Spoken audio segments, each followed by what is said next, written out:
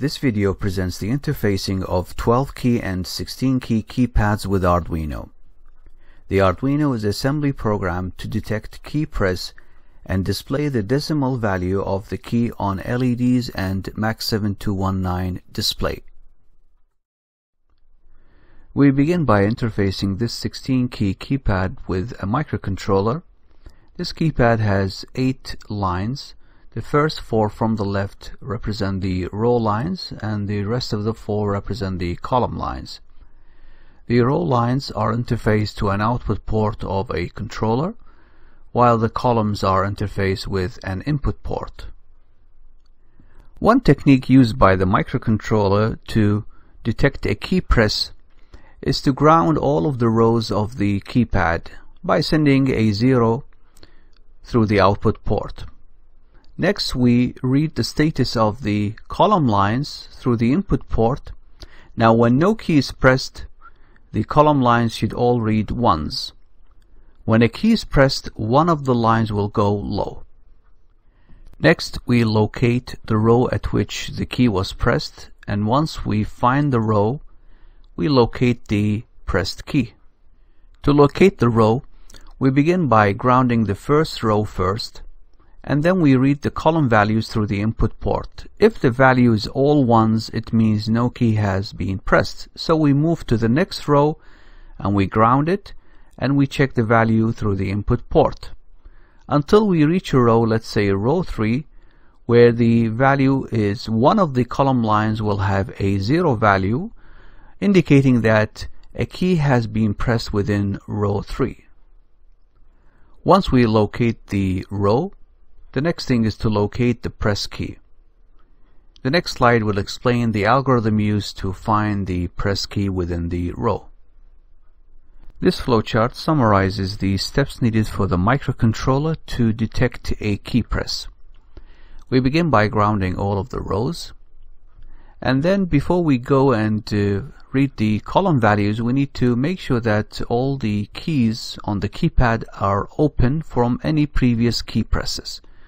So we do this by reading the columns, and then we check, are all the keys open? If so, then we can go to the next step, which is to read the column values and then determine whether a key has been pressed. If not, then we go into this indefinite loop until we press a key. Once we press a key, then we wait for approximately 20 milliseconds to eliminate any bouncing from the key press. Before we go to the stage where we ground each row one by one and check for a key press, we do a second pass on the detection of a key press just to confirm that the first pass didn't give us an erroneous result due to spike noise. So here we read the columns and then we check for key press, and once we have a key press, now we can go and ground the first row and then check the column values.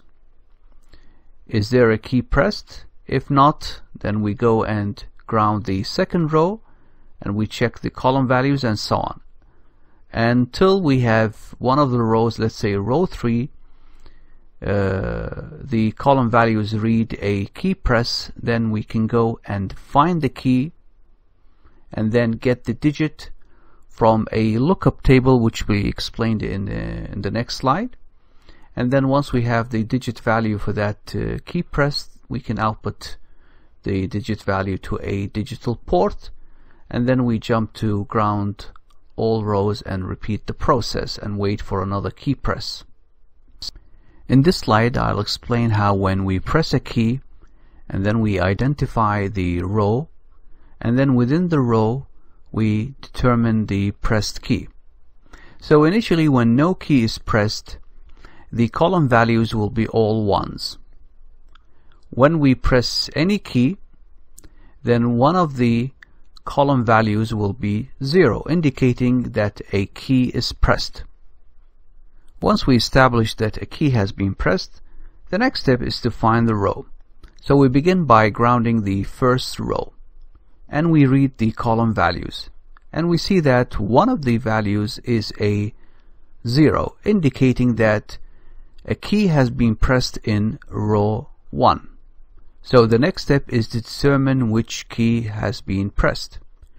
To find the position of the key press within row 1, we take the 4-bit column value and logically shift it to right until the carry flag becomes clear.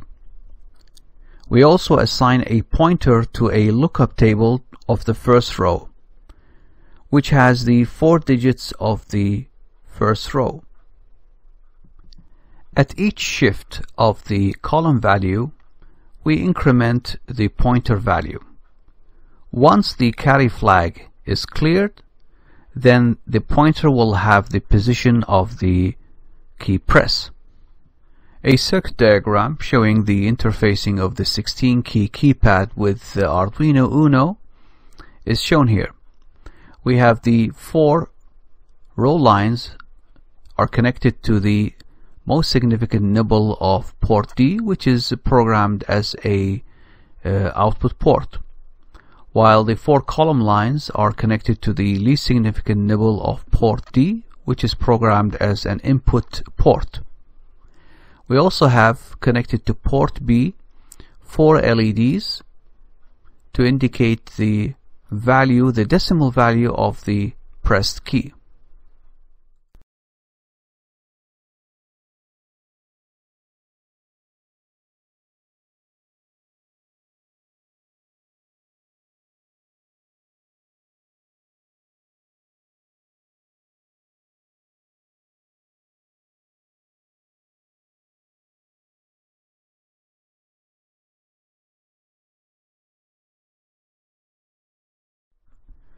A quick look at the assembly code. We make port B as output port, and we set the low nibble of port D as input and the high nibble as output. And then we ground all of the rows. Next we wait for key release, and we do this by reading the value of port D, and then we mask it with F to keep the least significant nibble, which represents the column value. And then we compare this value with F. Now, if they are equal, it means no key has been pressed. Otherwise, if they are not equal, we jump to wait release, and we have an indefinite loop until all the keys are released, and we go to the next operation. Now we check for a key pressed. We do this by getting the column values and comparing it with F. Now equal means that no key has been pressed. If so, then we jump to wait key press, and we continue with this indefinite loop until a key is pressed. And then we apply some delay to cancel switch bounce. And then we do a second check for key press, which ensures that the first key press was not erroneous due to spike noise. Once we detect a key press, we then ground the first row and then get the column value and then check whether a key has been pressed.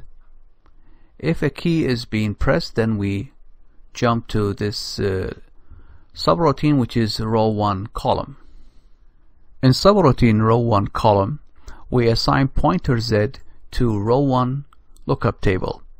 And pointer Z is associated with registers 30 and 31.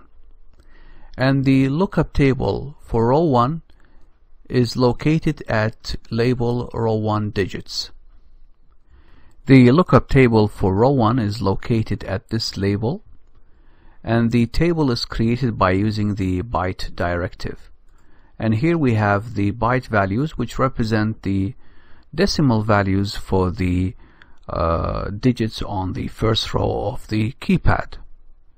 Back inside the subroutine row 1 column, we jump to subroutine find digit.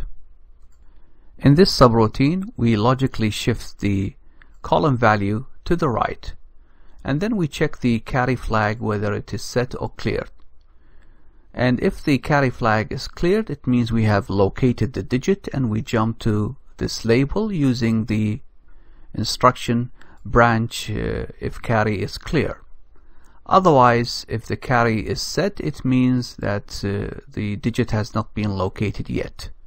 So we go to the next instruction, which is load program memory by incrementing the Z pointer by 1.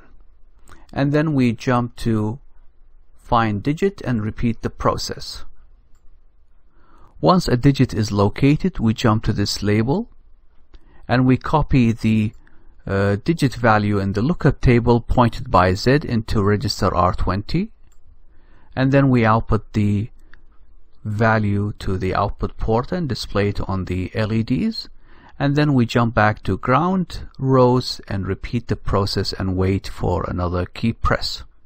In this next example, we have a 12-key keypad connected to port D, and we have a MAX7219 module connected to port B using SPI interface.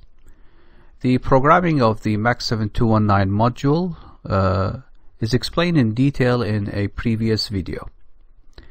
A key press on the keypad will give us the decimal value of the button on the MAX7219 display.